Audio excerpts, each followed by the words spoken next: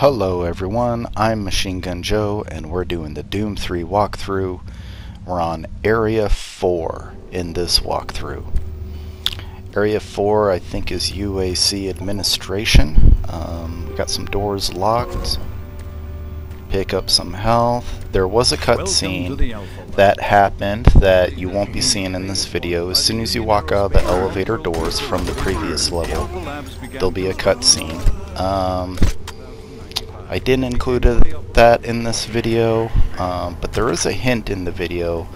One of the soldiers is opening up a briefcase and then closing it near the end of the scene. He's got a green glow to him. That's your first hint that there is the BFG 9000 coming your way.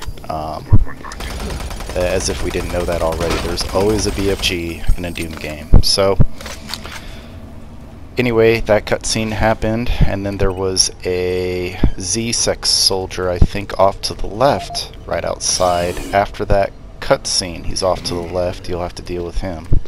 Now that right there, again, I just love how they come out of the darkness like that. It's so cool. And we have a storage locker, but we grabbed a video disc, and we grabbed a PDA. So we will have to, I will be looking through all of these throughout the walkthrough. I'll look at all the video discs, keep it in the video, as well as, you know, at least giving you an opportunity to pause through the emails. I skim the emails. As I've said before, I have definitely over time read these emails many times, and they're worth reading. It gives you a little bit of backstory, and some of them are really hilarious, especially if you work in an office. Welcome to they're the Alpha particularly Labs. funny. Formerly designated Phase 1 by the Union Aerospace Off-World Research Division, the Alpha Labs began construction on October 29, 2095 and became fully operational July 17, 2130. Originally created as the prime science and research facility, Alpha Labs are responsible for the development of leading-edge technologies such as the elemental phase deconstructor, hydrocon, and molecular fuel storage compressor, all presently being utilized right here in the Alpha Labs. These endeavors have allowed for much-needed expansion into the UAC's current leading research facility, Delta Labs, where Union Aerospace is opening all new opportunities in research and development. With continued investment and hard work, the Union Aerospace Corporation strives for excellence and is committed to building a better tomorrow.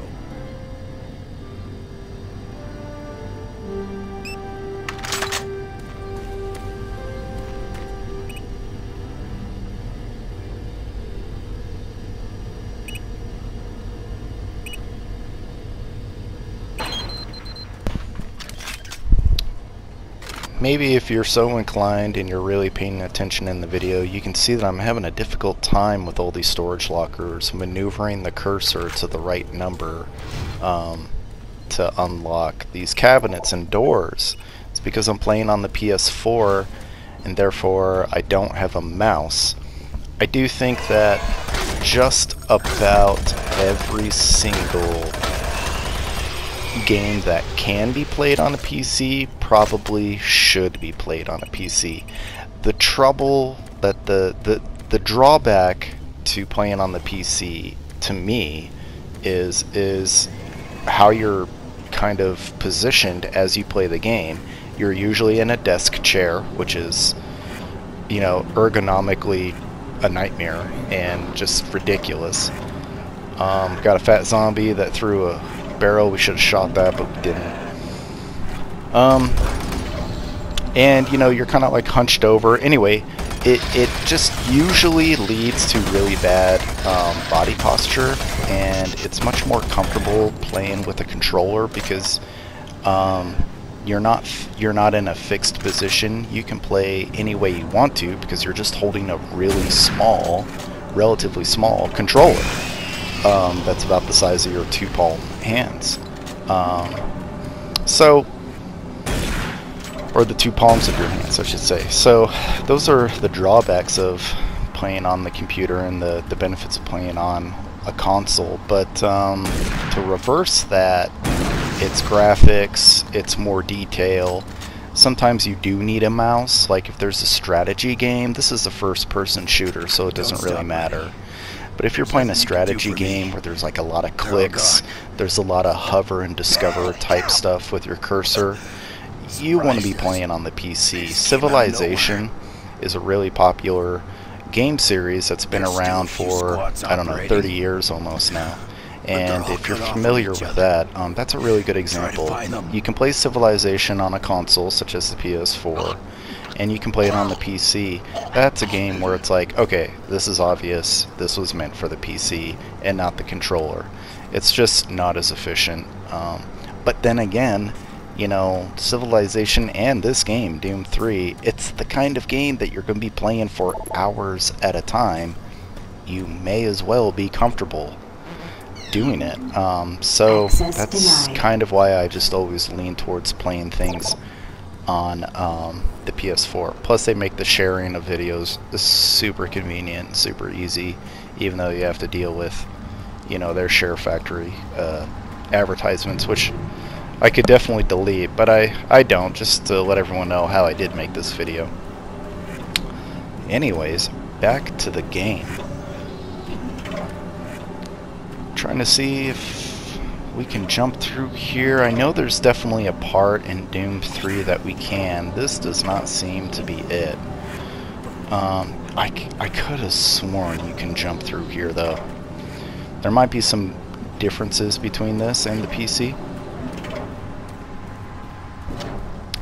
But this is the big Alpha Labs door. And,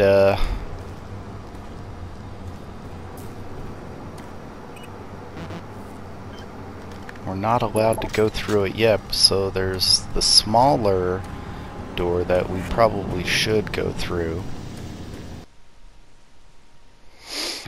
And when your game saves like this automatically, let's talk about getting lost here within the map, within the game for a second. That save, that automatic save that happens, that's an indication that you're headed in the right direction. It's also an indication that by that I mean, I should say that it's an unexplored area so far. So therefore, it's an indication that you're headed in the right direction. It's also an indication that you're about to come up to a pretty serious event, perhaps a boss of some sort, or a mini boss, or just a really difficult room to survive in. So, or maybe it's a bit of platforming that usually leads to you falling in lava, stuff like that. If they think you're going to die a lot, they'll do the automatic save. That's what it really means. But so since those imps opened up this area, we're going to go through it. And by now I've definitely gotten used to, well, except I didn't see him there, I've definitely gotten used to dodging the fireballs. It just comes with practice. It won't take off a whole lot of health, even when you're on veteran difficulty, but you still don't want it to happen. And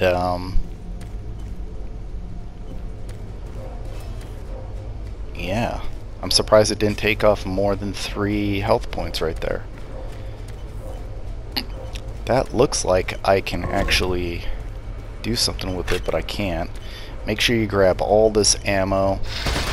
You'll also see me not using the flashlight a whole lot. Again, it's because I'm familiar with this game enough that I want to give it the more atmospheric type feel. Here's a Z-Sec soldier that we just dealt with. Kind of from a great distance with the shotgun. That's amazing. There's definitely something we can do on this computer. Security override, definitely do that. And here is the boss. That concludes why we had that save, that automatic save point. So this is the introduction to Pinky, is what they're calling it in this Doom.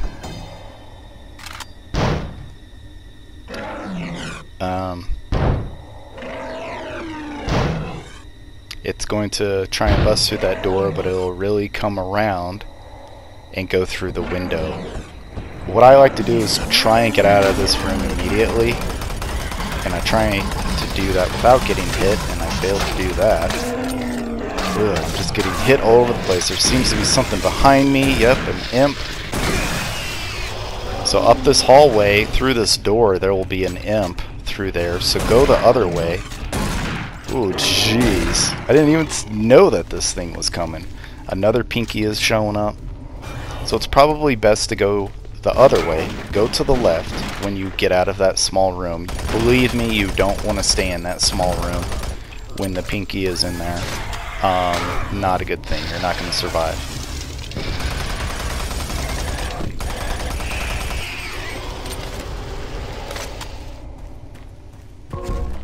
Alright, let's grab some health, see what else, other items that I might be lacking around here. Seems to be it. Continue on here. So that door we can't go through, indicated by the red.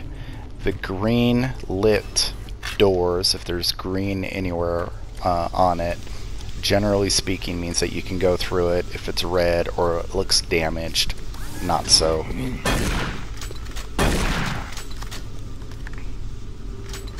Usually when there's a zombie alcove, there'll be that appears out of nowhere. There'll be armor or ammo or health inside of it. So definitely check the alcoves, every one that you see. Alright.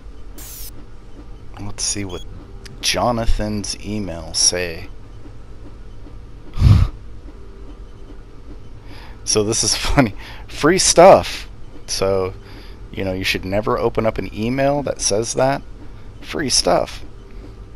But usually the emails will give you like the codes to the storage cabinets, as that one did. Or I guess it doesn't do it, but you'll usually find the code in the emails that you find. Sometimes they'll be in the audio logs.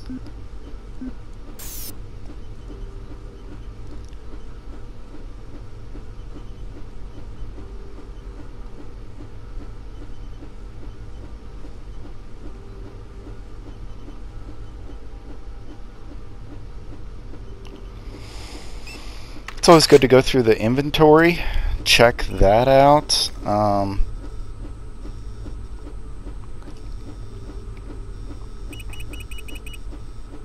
Now I'm not sure how to get this. Brought to you by Martian Buddy, free stuff. Not sure how to get this.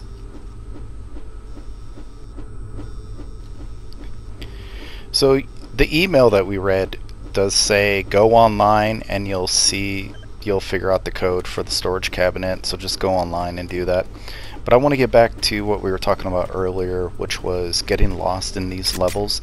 If you do end up getting lost, a really good indication to let you know that you found the right path, like you went through the right door, is that an enemy appears. That is hands down the #1 indication to let you know. And here we have another automatic save moment, so we'll see what's in store for us here in a moment.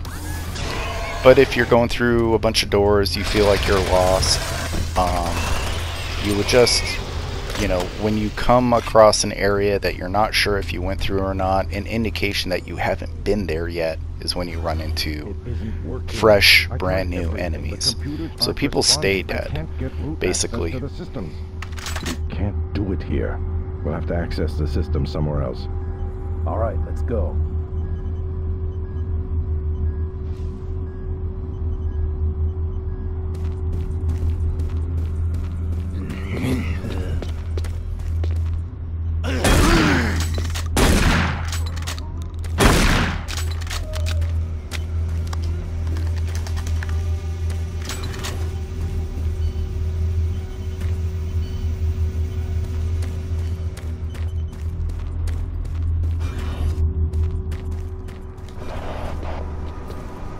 See, and did you hear that?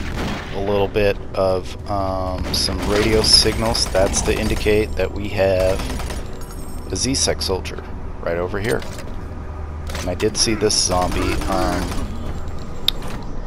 Their like audio giveaway would be like kind of a grunting or some kind of a moan, but usually it's like a you know, and sort of the same sound that they make when they're swinging their arms at you. Look at this. So as soon as we pick up this PDA, here we go into sort of a, well, sort of a tough area. They're throwing a couple imps at us at the same time. And I want to say that this is why we had the automatic save point. Now that we dealt with that, I wonder who has time to put the candles up. This is the audio log of Director William Banks, missing dated personnel. October 20th, 2145. It has come to my attention that we have an alarming number of missing personnel throughout the base. My office has received 4 additional reports from Delta in the last week alone, mentioning that personnel are not reporting for work and that calls to their quarters have gone unanswered. My office has sent the names of those personnel to Mars City Security, and they have promised to initiate an investigation. This news is very disturbing, especially at a time when we have so many people in the infirmary suffering from sudden cases of schizophrenia and other psychological disorders. I hope there is no connection between those cases and these reports of missing personnel.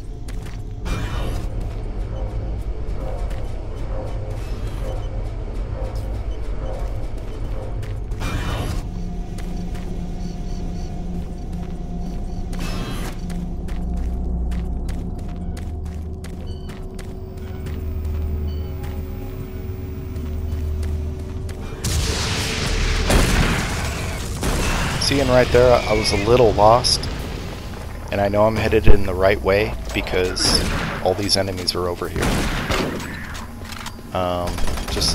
It's a really good game design, good indication. I hate it when like they make a game like right now. I'm playing. It's 2019, late 2019, and I'm playing Star Wars Jedi Fallen Order. It's so easy to get lost in that game, like get lost within a level or a map. And you'll just spend hours like just frustrated trying to like find your way, and it has nothing to do with playing the game. Anyway, great game design. Let's go up this ladder here. Make sure there's no items. Don't see any. We just came up. We don't want to go down. Will this be open? Nope. So I guess we do have to definitely go down. Don't like the sound of that. Oh. And then because we have that PDA. Oh, yep. And we'll go through the big Alpha Labs door that we found at the beginning. So we'll continue this on in the next video in Area 5. I'm Machine Gun Joe.